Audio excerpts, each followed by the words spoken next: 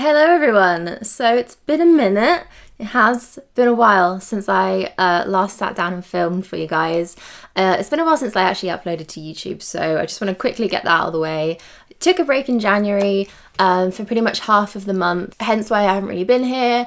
It's been an interesting start to the year, that's for sure. But yeah, here I am, I'm back. And I miss chatting to you guys, so I thought today I would just do a chatty kind of get ready with me everyday makeup, because I've been meaning to update my kind of like everyday makeup at the moment. It's kind of changed quite a bit since my last one. I think it's more of a wintry everyday makeup, which is basically me just trying to look like I have some kind of colour in my face. There's a few new products that I wanted to chat about as well that I've been really enjoying. So yeah, I have my makeup here. Kind of been living out of this makeup bag. There's a few like multiples in here, so depending on what I feel like, I reach for one or the other. So yeah, I thought I would kind of just go through it, chat to you guys and put my makeup on. So let me just throw this up quickly so it doesn't get in my face and annoy me. Can just about manage the world's most ridiculous ponytail at the moment. So I'm gonna start with primers. There's been two that I've been reaching for recently. Love this Smashbox Photo Finish Primerizer. It's primer and a moisturiser in one. I still use moisturiser, obviously. I think I'm gonna put this one on today, but it is really hydrating. My skin's been dry recently. I think it is just winter. I mean, my skin's always dry. All year round, there's no stopping it. I kind of use it more just because I like the feel of it on. It is really hydrating and nice. I've also been reaching for the Charlotte Tilbury Brightening Youth Glow at the moment too, if I do look particularly haggard. I haven't been getting a lot of sleep this month, as always again, so this is amazing when you've just woken up and you look like very grey. Sometimes as well, I will just take a little bit of this and just kind of like pop it on my cheekbones and high points of my face. Let's just throw it all on now while we're here. So yeah, that one just is a little bit fresher. It has like an iridescence to it, something kind of pearly and brightening. So my base, my kind of foundation routine has been made up of a lot of NARS products. Still really into NARS right now, especially this. This is the Pure Radiant Tinted Moisturiser, which I had so many years ago. It's something that I've always had and used, but I've been really back into it at the moment. And I actually got the shade Alaska, which is probably a little bit too dark for me, kind of enough to just be able to get away with it looking like I have a little bit more colour. So yeah, I've actually been putting this one on with a brush. This is a Real Techniques, I'm not sure what these are called. It says B02. It's one of these new blue pointy ones. Blue pointy ones, very descriptive. But yeah, this is actually synthetic, so it is really good for blending in cream, especially when it comes to tinted moisturisers like this, because I don't know, it just kind of buffs the edges out and it buffs everything in really seamlessly. It kind of really works into your skin. So if you like your products to look like they are just skin, then I think this brush is really good for that. Usually when I take some time off and I'm not really on camera, I don't really wear a lot of makeup, but I have to say I've kind of been reaching for this a lot. If I'm just going out quickly, I might just pop this on, curl my lashes and do some brows, and that's kind of like my 3 simple 5 seconds to leave kind of makeup. Luckily my skin has been really good at the moment, not sure why. So yeah, my skin's not too bad at the moment. I don't need a ton of coverage, so this is kind of just more to give me some colour. If I do have a particularly bad kind of like breakout, I feel like I had one on my cheek here earlier in the month, I've been popping on a little bit of the NARS Natural Radiant Longwear foundation. Let me just show you how this works. It's so pigmented. I would literally do, can you see that? A dot this big on my finger and then just kind of put it there. Let's do a little bit on my forehead as well while we're here, and then just kind of like stipple it on, and it is so pigmented. It kind of works in the way that I guess you would use a concealer, but it's a lot thinner. And it doesn't go cakey, and it's not too matte either. It's kind of quite glowy. So I just use that to top up the coverage in any little areas that I might need it. So sticking with NARS, I've also been using the concealer, the Radiant Creamy Concealer. Back to this just because I feel like it is really good coverage. It's maybe a little bit drying, but I kind of don't mind that because at the moment, as you can probably tell, my dark circles are just, they're taking over my face. They are really not good. So yeah, I've been putting pretty much half a tube of this on every single day. It somehow miraculously manages to be super pigmented but not cakey either, so I really can't do a cakey concealer under my eyes. I just hate it. don't like the way it looks or how it feels. So yeah, this is kind of like the most coverage I think I can get away with without it being too heavy and too much. So I also take it on my nose where I always get some redness, a little bit on my chin, and then just to kind of highlight a bit because it is slightly lighter than the base that I used. So I just kind of leave it in the middle of my face like that. And I'm still using this brush to blend it in. I really enjoy this brush a lot. I haven't reached for a beauty blender, or what else do I normally use? The Real Techniques buffing brush for ages. Since I got this, I've literally just been using it for a ton of stuff. So this has been one of my favorite steps as well, bronzing up my skin with the Hourglass Ambient bronzing powder. This one's in Diffused Bronze Light.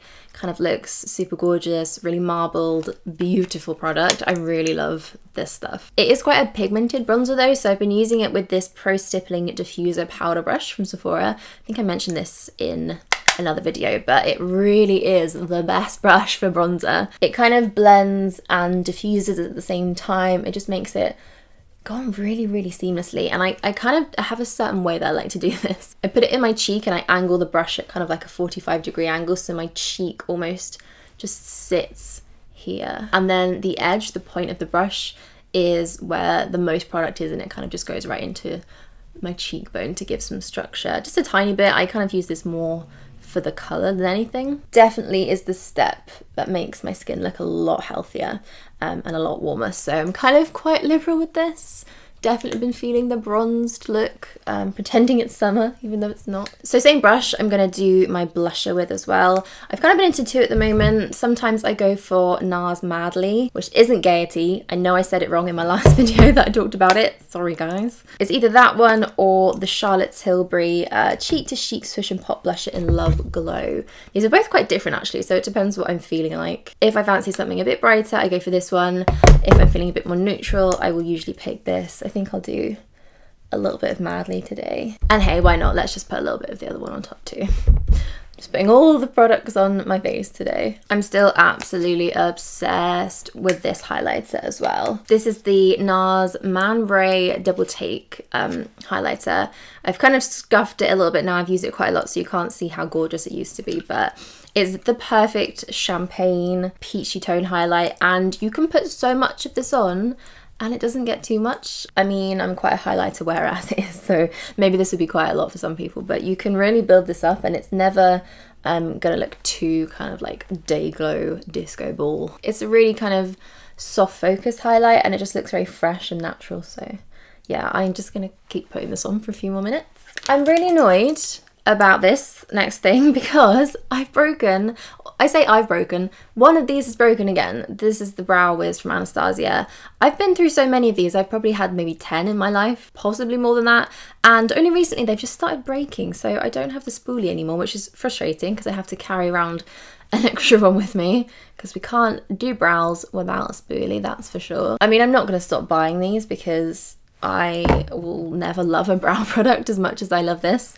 But it is frustrating. I don't know if they've changed their packaging or something, but they just don't seem to be as good quality. I broke one and then bought another one, and this broke within a week of having it. I am a clumsy person, that's for sure, but yeah, I think they're having some packaging issues at the moment, which is a shame. So we're at probably about the year, I want to say, the year mark of me growing my brows out. I haven't had them touched for I think probably about a year, maybe like late February last year. I have maybe plucked a few strays, maybe like maximum 10 in the last 12 months that I've plucked out 10 little hairs. So yeah, I feel like they've kind of got to a point now where they're not going to grow anymore, unfortunately. I definitely thought they would fill in a little bit. I could probably look into doing some kind of like brow gel thing that helps them grow. I feel like there's like a revited brow or something like that. If you guys have any recommendations, let me know. If you've used something that has actually helped your brows grow back in, I would really be interested in that, because it's just kind of under here where I feel like I could do with a little bit more. So this is the main area that I fill in, just underneath. I'm even considering maybe getting them microbladed. Again, if you guys have any advice on that, or if you've had it done, because I know it's quite popular now. A lot of people have their brows microbladed, so yeah, give me some info, guys. Fill me in. What is the situation with all of that? So brush them through again, and then I'm gonna do my boy brow. I've been sticking to clear for this whole month. I haven't really used anything else, and I really pushed them up. One thing that I have probably done this year with my brows is just trimmed the tops of them maybe like every 4 or 5 months, not often, but I've tried to keep those in check because I do like to really push them up, so yeah, they can't be too wild and out of control. Awesome. Okay, so eyes. I've been going back into my bronzer a lot and just using this as eyeshadow. So on a fluffy brush, I usually use a Charlotte Tilbury one, but I've lost it.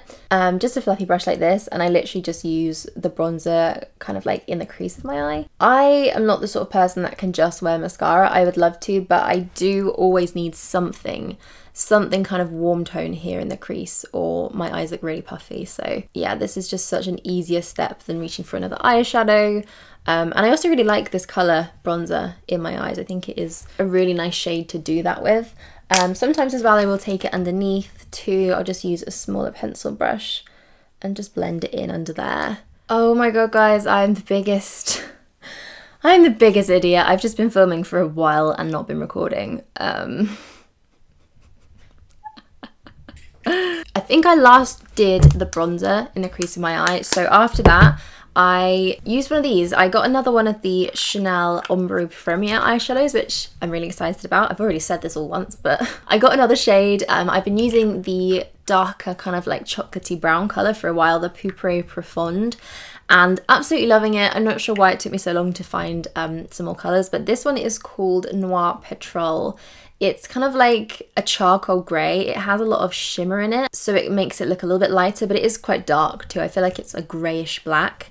Yeah, it's very cool toned, and I've been really into like cool tone shades at the moment. I think because it's winter, I kind of lean more towards the cool tone eyeshadows, so I literally just put a little bit of that in the outer corner of my eye, just like dabbed it on with a finger, and then I blended it out with a fluffy brush. And when I do that, I also have been using liquid liner, which I just had a real moment with, and you guys didn't even get to see that because it wasn't filmed. But I have been using this one. It's, I don't think I said before, it's the BareMinerals Lash Domination Ink Liner. Very skinny, pointy, felt tip nib. These are definitely my favourite kind of liners always. It's really black, really liquidy, really easy to use. And yeah, I kind of just do more of a line across my eye, quite thin, and then a little, like a little stubby kind of thing at the end. It's not a wing for sure, it just kind of keeps going. Right, so lashes next, and these two things I've been obsessed with. I feel like there's a lot of new things that I've been using this month and trying out and discovering, so I'm definitely gonna do a January favourites maybe this week or sometime next week, depending on when this is actually going up. Starting off with lash colours. I have been curling my lashes nearly every single day. Not quite sure who I am or where I found the patience and effort to do that. But yeah, I've been really liking the way my lashes look when they're curled. So let me just get a bit closer before I pull them all out. I've been using this lash curler, which is from Kevin Aucoin. I do have the Shiramura one as well, which is kind of, I guess, the more popular one. But honestly, this one was closer. And the one that I reached for first. So I've been using it and I really like it. I think it's probably just as good, if not maybe a bit better than the Shiramura one. It's cheaper as well, and now that Shu is no longer here in the UK, it's probably easier to get hold of, so I definitely recommend this lash curler for sure. And then mascara. This is a waterproof mascara. I hate waterproof mascara as a rule. I never use it even when I probably should. For some reason I had this one knocking about in my drawer and I thought I would give it a go because I feel like I heard waterproof mascara makes your curl last longer when you curl your lashes. This is the Maybelline Lash Sensational Lash Multiple Mascara, and I think I've had this before in the normal version, and I do really like the brush. It's slightly curved, it has really long bristles on one end and short ones on the other, and I think it's just a combination of having curled lashes, this being really separating as well, and it all just working together really nicely. So yeah, these two have been my go-to lash combo at the moment. I have to say this is definitely not fun to get off. It's not very easy at all. A bi-phase makeup remover is a must, or something with oil in it definitely, because yeah, I do worry that I'm slightly damaging my lashes every time I take it off, but I just love the way it looks, so I can't really stop myself from using it. And then on to the last things in here, lip products. I always, of course, carry this around with me, the Glossier coconutbalm.com. Coconut one is forever my favourite. It's so good. I've also been really into the new shades of the Dior lip glows. This is the Colour Reviver Balm. They're basically lip balms that have a bit of pigment to them but also kind of react to your lips, so they really stain them and change it. And this one's in Coral. It's called Coral 004, and I really like how it looks underneath lipsticks. Obviously you can kind of see that it does have a colour and a stain, but I'm not really a stain girl. I don't love the way they look most of the time. I like to have a bit more pigment on my lips, so I've been putting that on. They're also really moisturising too, so they do keep your lips hydrated. So I've been using that one first and then putting a liquid lipstick on top. This one is one of the soft matte lip creams from NYX. I've had this for so long as well. This is the shade Stockholm. I also feel like I'm kind of done with the really drying, very matte liquid lipsticks. They're just so uncomfortable to wear. I feel like that might be a trend we're leaving in 2017. But these ones are definitely more kind of creamy. They're softer and they do stay quite moisturising while still looking a bit more matte. So I don't know if it's because of the colour underneath or it is just the lipstick, but the two together I think make such a nice shade. So let me just take this little thing back down. Hopefully my hair hasn't gone really wild. So that's it, that's my everyday makeup. Basically this is what I look like, or have looked like every day this month. My hair is also way shorter than I'm used to it being now, so I kind of don't really know what to do with it. Thank you guys for watching this video, and yeah, thank you for sticking around if you've made it this far. I'm so out of practice, I'm sorry, but yeah, I think I'm going to film a few more things this week. Like I said, there'll be a favourites video coming your way sometime soon, and if there is anything you guys want to see me do, because it's been a while since I really did sit down and film, let me know if there's anything you want to see. I know that you guys were really excited about the weekly vlog happening, possibly. I'm still having a little think about that at the moment because it's something I really want to do, but I'm not really sure how that would go down at the moment in terms of me filming, so we'll see. But yeah, if there's anything else you want to see me chat about, let me know. So I hope you're all having a great day, and I will see you all later, guys. Bye.